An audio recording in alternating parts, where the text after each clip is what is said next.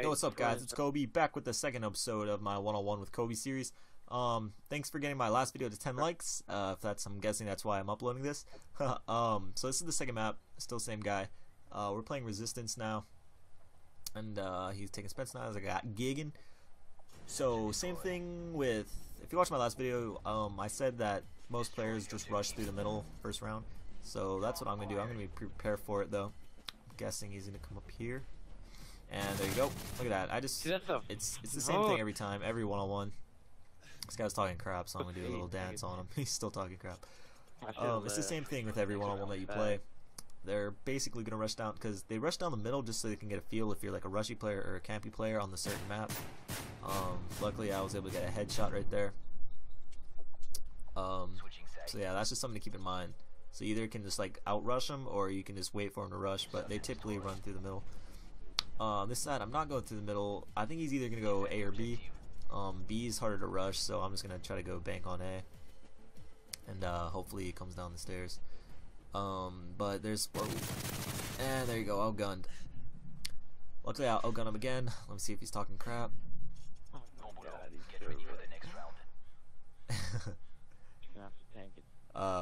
He's still, I don't know if you can hear that, but he's still talking crap. I think he's talking crap to me. Sounds like it. So yeah, I was able to get the lucky jump shot again. I'm not saying I was lucky. I was lucky that I'm that good to get the jump shot. This next round, I think I'm gonna go to A side. Yeah, let's go to A side. Let me just check if he rushes. I'm gonna play a little slower this round. It's because my let's see, he's rushing. Oh, wait a second.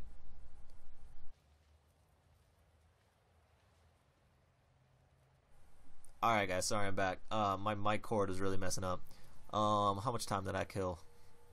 I was like 30 seconds, so that wasn't that long. I was shaking my, not shaking them, but they're just all tangled up, and the USB unplugged from my computer. But I got this bomb. I'm gonna try to plant it today if he's not watching it, and then hopefully he's not like right around the corner, ready to kill me. So I'm just gonna stalk it out a little bit, hoping, because a lot of times they'll go for the plant and they'll just like decide to come and check bomb, just pure unluckiness. But after I plant this, I'm gonna check B side, because I don't know, it's a high probability that he's just on B side. So let me check here. Check this B side, and damn it. So he did exactly what I thought I was due, pop out right after I plant it, but yeah, well, that's mature. He came right after I was checking it, so that was unlucky. That happens though. It's just you'll win if you can take advantage of situations like that. So you got to get those round wins. When you get lucky like that, you just got to take advantage of it. It's all good. It's still up 2-1. Going into defense now. I think I'm gonna camp back a little more. Actually, here I'll do this.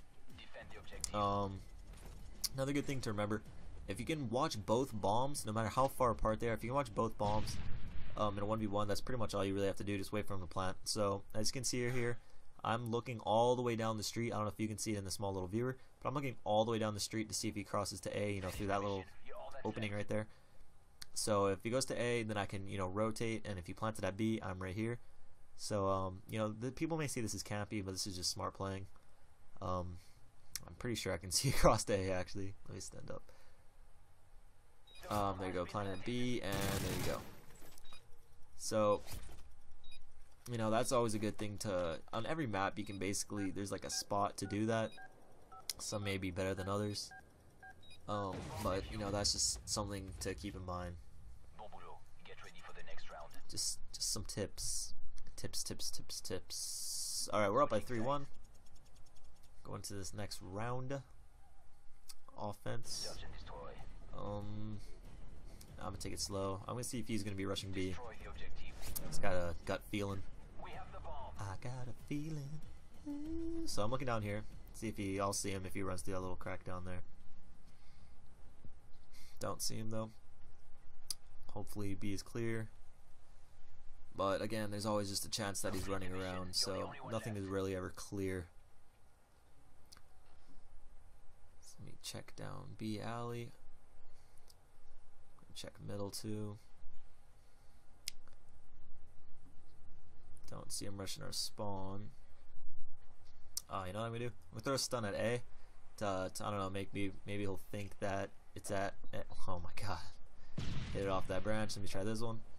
All right. Hopefully he doesn't know that I'm at B now after that failed stun. Let me check if he's in the listening. Right there, they can always listen for it. They'll just sit behind there, and then once he hears you. Oh god! Did he come right when I stopped looking? Yeah, you had to have seen me. There you go. That's unlucky again. If I was just, if I checked down there 5 seconds later, I probably would have got him, but that's just the luck of the draw. Alright, let's finish this. Like I said, last game again. I'm pretty sure it's the same exact situation. Defense. I'm going to rush right up the middle. Hopefully it'll catch him off guard. Again, no matter who you're playing, 1v1 situations, you know, it's always basically the same thing. So I'm gonna, oh, I just saw him.